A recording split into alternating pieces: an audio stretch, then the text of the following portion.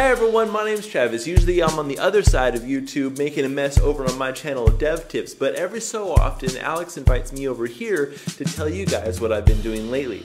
So before we start, a big thank you to Alex. I have been geeking out over the new updates to the Chrome DevTools, specifically the device emulation capabilities. Let me show you what I mean. Okay, on my left of the screen I have a website. And on the right here, I have the Chrome Developer Tools.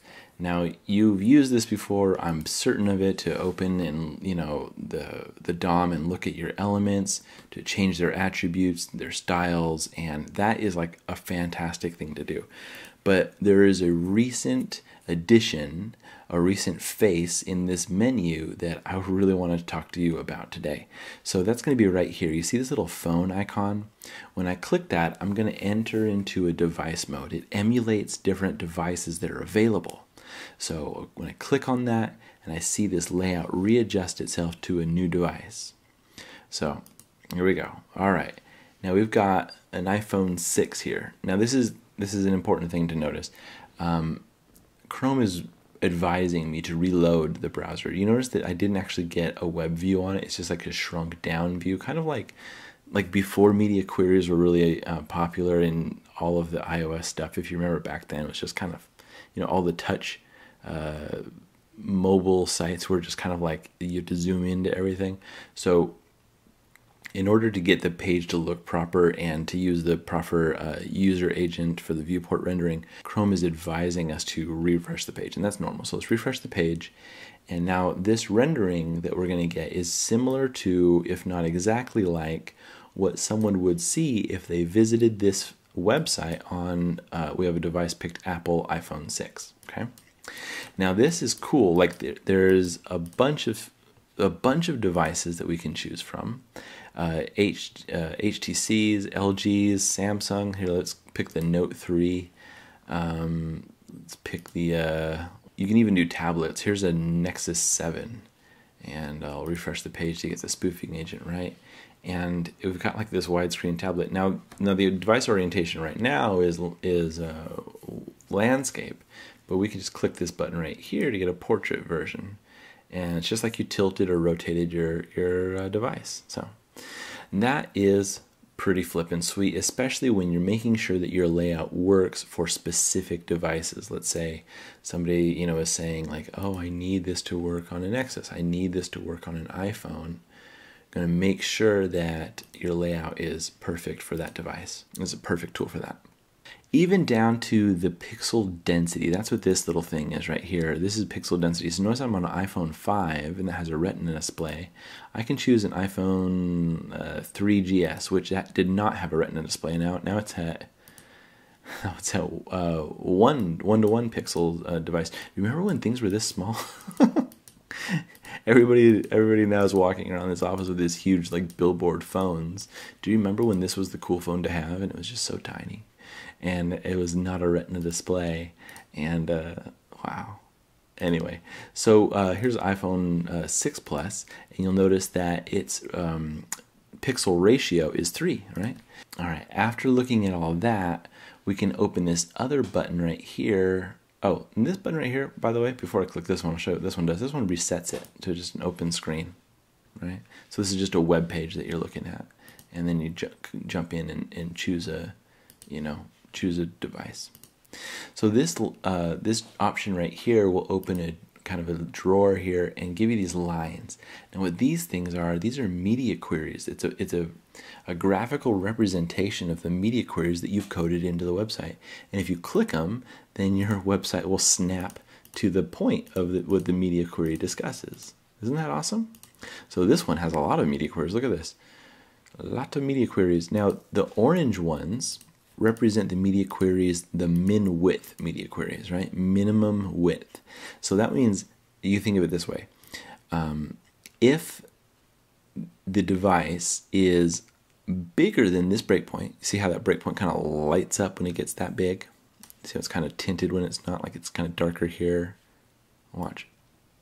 See, it's darker, and then it'll kind of light up a little bit when it gets to that point. So if the device is bigger than this point, then all of the styles that are under this media query will have an effect. They will become active. And you can see that in the way that when I hover over it, the kind of highlight kind of highlights this one, but then it kind of goes this way too. Like, see those lines that kind of stretch off that way forever? That indicates that we're talking about this breakpoint and above. Now the blue ones are max width, which means this point and below. So if this, let's take a look at what happens there.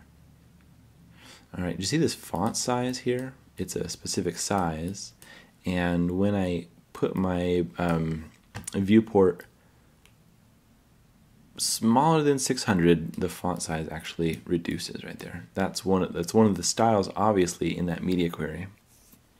And you can see that media query lighting up and deactivating here in color as well. And it's 600. So there's also another type of media query, which is both min and max. Let me show you that. That's right here. This other website has one. So this is min and max, and if you click it multiple times, it's just jumping to the min and the max, whereas this one will always stay at the the 1 point of the breakpoint, but this one jumps between the both, so you can see what's happening between them. It's fun. So the blue is max width. The green is a range of 2 widths and any of the styles that are in between there, and the orange is going to be min width, meaning any styles that are bigger than this point, right? They will take hold after the viewport gets bigger. See, there's one. This went from a 3-column grid right in the middle there to a 4-column grid right at that breakpoint. Now you can do something really cool. Like, remember how you do these every day, inspect element, and then you'll find that element in the DOM here, right? Common stuff. If you right-click on one of these media queries, you can inspect the point in the CSS where that media query comes into play. And we'll jump over to the sources panel, and look, it just highlighted it. Bing, right there. So now I know exactly what styles are happening between these two dimensions. And you can find that easily. So this is super important and powerful if you've been given a document, or if you're working collaboratively with another developer, and you're like, wait, why is this happening when I, on this size? Why is it why is it a 3-column grid? And you can easily check that out. Oh, that's what he's doing right there. So cool, huh? Now, let's say you're working on a project that has a specific need, like, and you want to monitor a specific size. You can come in here to, let's see, open this drawer here and go to device, select model, but you don't select anything, you just save. So you find the spot right here, get it right, and then save as. Let's go in here, and I want the, oh yeah, did I tell you that you can write a dimension in there? So let me change this to, I don't know, 1280, and then I want the device, the pixel density to be 2. It's like if they're on like a Retina iMac or something. Oh yeah, the iMacs, wow, or the Retina MacBook Pro, whatever. HD DPI display, and that's what we want. We can save this.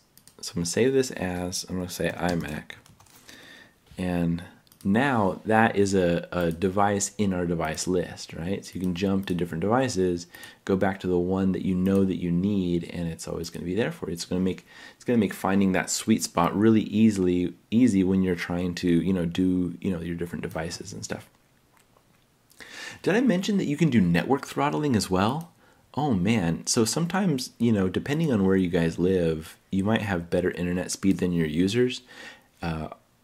And it's sometimes helpful to get more empathy for what they're going through, to change your Wi-Fi speed to maybe mobile, what is it on D3 or sorry G3 or DSL, so you can change your you can throttle your network speed, and it's really frustrating. Actually, I changed it to Edge, and then I started browsing just regular internet, and it's super frustrating. So I don't recommend it. But it's interesting because it gives you that kind of like empathy, you know, when you're designing for people who potentially have lower bandwidth speeds than you do. And it could help you to remind you to optimize your images, or, you know, don't write extraneous code, or, you know, keep it dry. Just something like there. Now, in this drawer here, you have other tabs as well. And the sensors one is pretty cool. Like, you can spoof accelerometer, like move it around and stuff. So like if you're building a web app that, you know, is for mobile devices, and you know, you want to sense, you know, you can use their accelerometer, and you know, what if you're doing geolocation, you can enter in false coordinates, you know, and kind of like drop a pin somewhere or something like that. Another option is emulating a touch screen. So like right now I have a you know, a regular pointer, right? So I can drag this image over here. And if I hover over things, I'm highlighting them, or if I'm dragging over things, I'm highlighting them.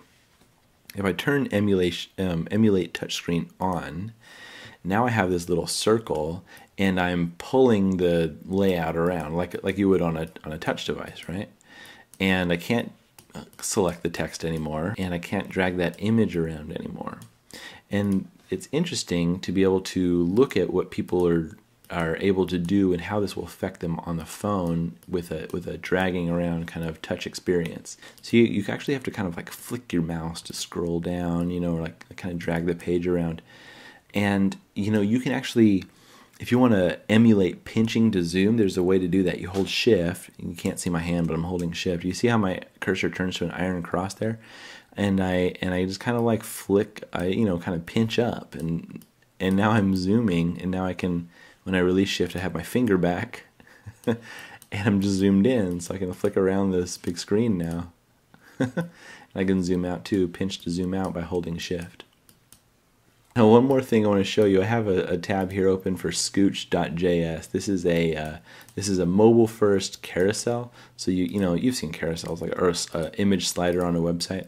Now if I click on this whole image and drag off, I'm dragging the image. But if I go down here and I emulate touchscreen, I can now slide this across like you would on a, you know, like a slider on an iPhone or a touch device. Now this is really cool. I used this recently on a project and it went over really well. I like Scooch.js. It's a lot lighter weight than Hammer Time.js, I think, but maybe not as specific, because it's just for these carousels. It's not for like all touch events, so it's a little bit lighter. Anyway, this whole thing is pretty cool, huh? I love dragging out to see people's media queries. Sometimes I just go to people's websites and I go into this mode and I'm just dragging around, checking out their media queries, and be like, oh, why did they choose to do that? Like these people have a lot of media queries, and I'm like, well, what's the difference on theirs? I can't really see because they've minified their CSS like they should, but you know, you can still check it out. It's cool, huh? I hope you liked that overview of the device emulator in the Chrome DevTools. Be sure to leave a comment down below of your favorite features and point out anything I missed. Okay, that's it for me. Please check out my YouTube channel, Dev Tips. I'll recommend this series to you right here. We laid out an entire web page as quickly as we can using primarily the Bootstrap grid. So if you like Bootstrap, you might enjoy this one. Also, if you like podcasts, check out this one here below. We just launched it this weekend with 2 episodes. I'm really excited about it. We talk about the 10 things that you can do to be a better self-learner. So I really, really hope you enjoy that one. All of those links are in the description down below. Thank you so much for sitting still through the video. You are now excused. Go outside and have some fun.